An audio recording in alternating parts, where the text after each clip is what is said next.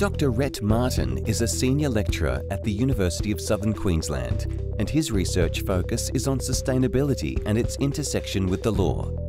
He has published several articles on sustainability law and regulations over the past 7 years.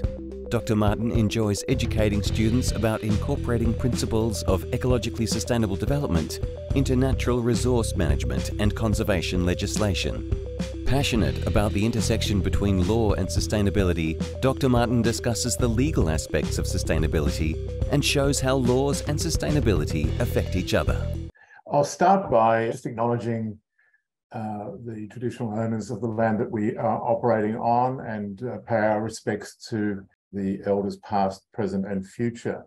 Thank you for the opportunity for me to speak tonight. I'm looking at a fundamental question, the legal status of sustainability in Australia. And it may be a relatively straightforward question, but it doesn't admit of a very simple answer. And what I will start with is just to acknowledge that in Australia, we have adopted into approximately 60 pieces of legislation, mainly dealing with natural resource management and conservation, principles of ecological sustainable development. Now, these principles have been incorporated into state and federal legislation, and they've been around since 1992 onwards, and they have been adopted into different forms of regulation, and they basically represent the way that Australia has adopted sustainability in terms of natural resource management and conservation. So these principles require an inherent balance between economic growth and ecological protection.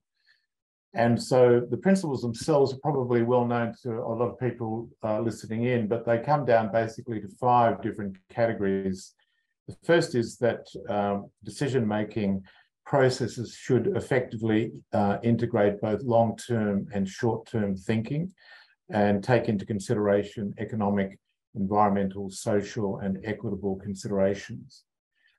The second principle often referred to as the precautionary principle, states that where there are threats of serious or irreversible environmental damage, a lack of full scientific certainty should not be used as a reason for postponing measures to prevent environmental degradation. And this principle is basically implicitly acknowledging that science and science methodologies have their limitations, and because of those limitations, it is unlikely that the full consequences of a particular act upon the environment can be known in advance, hence the need for precautionary measures, even in the absence of full scientific knowledge. So that's the second one, the precautionary principle. The third one is the principle of intergenerational equity, which is essentially positing the idea that current generations should be trustees for future generations in terms of looking after the environment. And the fourth principle is that conservation of biological diversity and ecological integrity should be a fundamental consideration in decision-making. And the final one is that there should be improved valuation and pricing mechanisms, so essentially to take into account environmental factors when producing goods and services, so that the full life cycle cost of producing those goods and services and the full environmental cost is taken into account. Now, those 5 categories of principles of ESD have been adopted into Australian natural resource management legislation and also into conservation legislation. And so I put the question, well, how successful has that integration been since it started in the early 90s? And I'm answering that question by essentially looking at 2 categories of legislation. One is in relation to natural resource management and the other is in relation to conservation. And I make the point that the integration has not really been that successful And one of the reasons for that is that principles of ESD, ecologically sustainable development, represent a diversity of practical and procedural challenges which are hard to translate into regulation. And therefore, it creates a problem in terms of how we go about defining sustainability and coming to answer our question that we put at the beginning as to what do we mean by sustainability and how we adopted it into Australian law. So we asked the question, does sustainability in this context of ESD represent a substantive outcome or a procedural process or a combination of these or something else? Does it represent a legal norm, like a principle of law that is binding and therefore should be followed? The answer is fairly complex, but the way that I'm trying to answer it today is to look at an example of natural resource management with the Sustainable Forest Timber Act 2004 in Victoria, which adopts the principles of ESD in Section 5 of the Act, but it does so in a way that is fairly ineffective, because the way that they've been incorporated in Section 5 is that they do not have mandatory application. There is only a requirement that the principles be considered, basically to have regard to these principles when making decisions. So there is an invocation to have regard to the principles, but there isn't a mandatory requirement to apply the principles in the decision-making process. To consider them, yes, but to apply them, they're not mandatory in that sense. So is this an effective application of the ESD principles? The answer is quite emphatically no.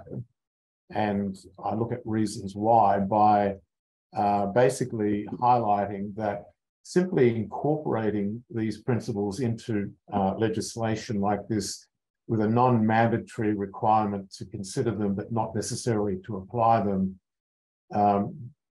do not represent a legally enforceable standard.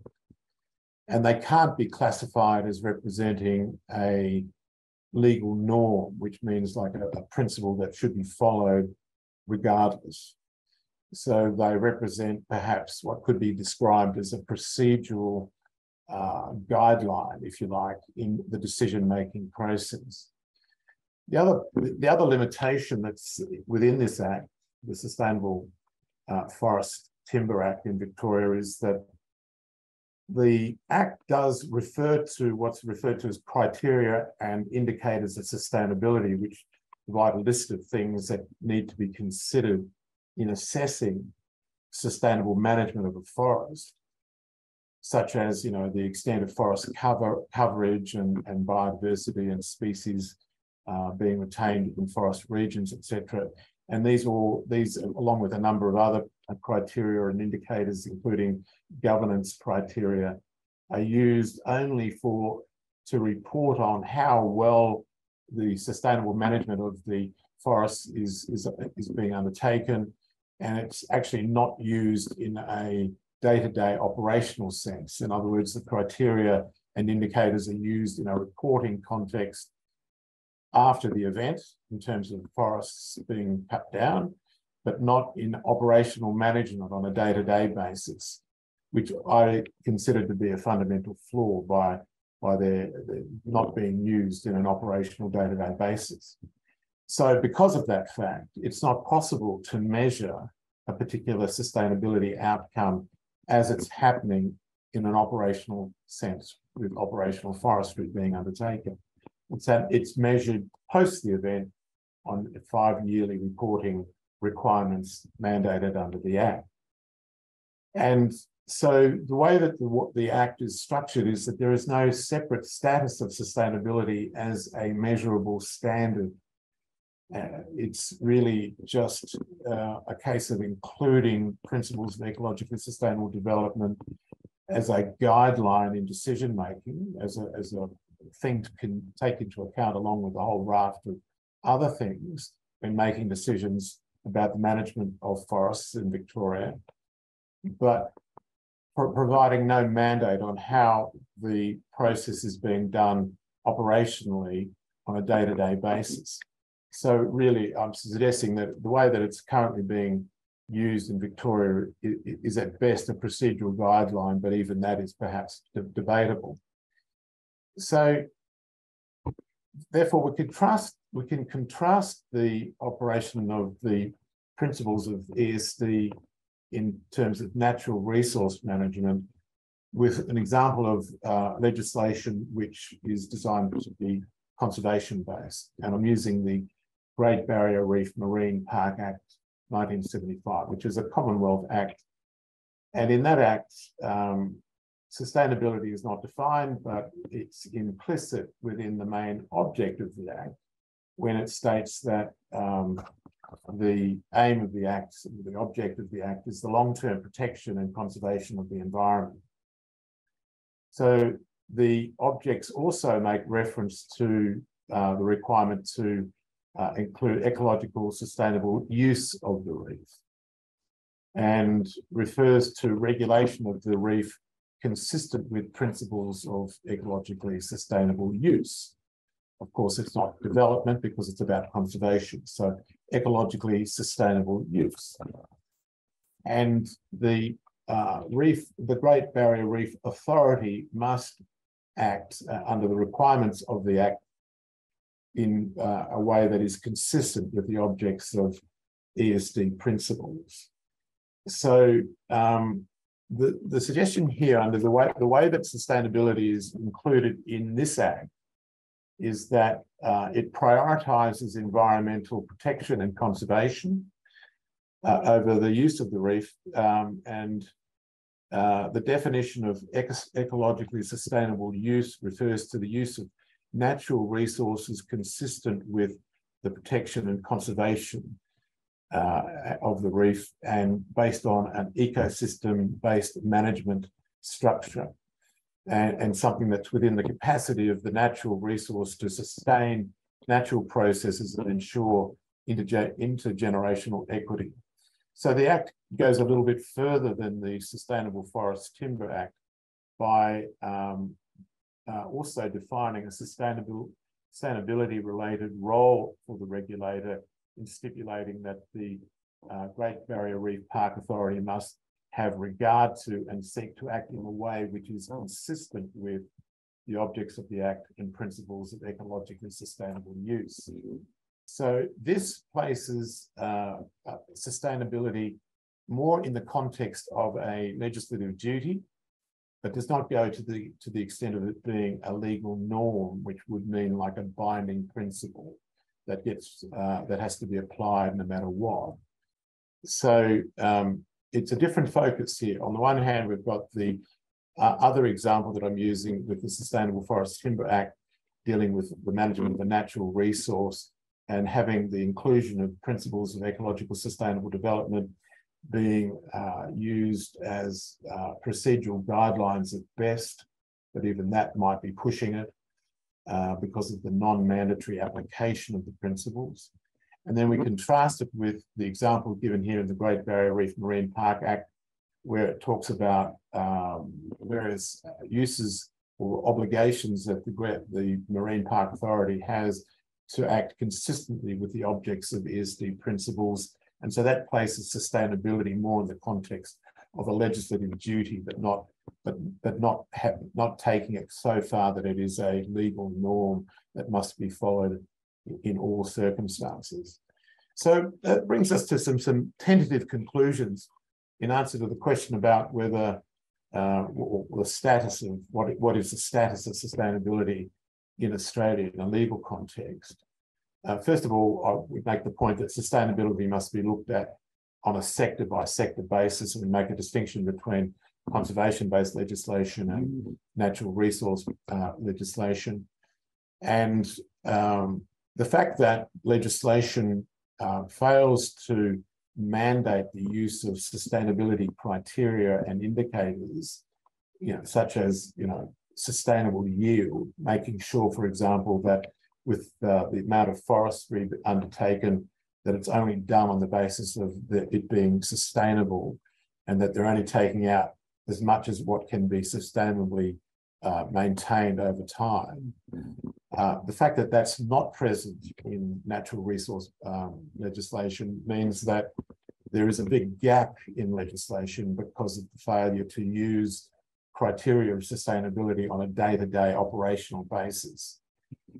So what we've got, even with the contrast between the two categories of conservation-based legislation and natural resource management legislation, is legislation, sustainability in legislation does not yet represent a legal norm, and the inclusion of principles of ESD, therefore, in my view, in legislation is flawed and is in need of overhaul for two main reasons. Firstly, in addition to what I've said tonight, the fact that you include ESD principles into legislation, and even if they're mandatory in terms of their consideration in the decision-making process, there is no detail in legislation as to the trigger for their use and application.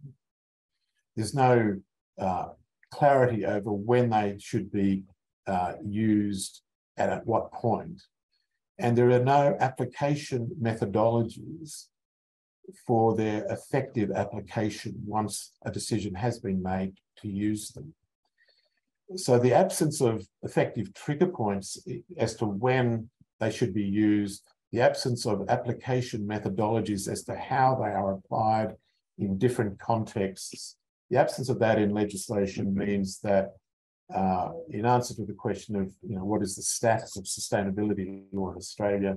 Well, it has no real status, except to say that it may be seen in some natural resource legislation as a procedural guideline, and in some conservation legislation as a statutory duty, but it's a long way behind being a legal norm, which needs to be followed on a regular basis in an ongoing context. It needs to be looked at in a sectorial way, needs to be examined on a sector by sector basis, and we should be looking at it in the context of, how is it being applied? What is the trigger for its application? Are there any application methodologies? And currently in Australia, that is not the case. So the status of sustainability in law in Australia is really embryonic at the moment, and there's still a lot more work to be done. Thank you.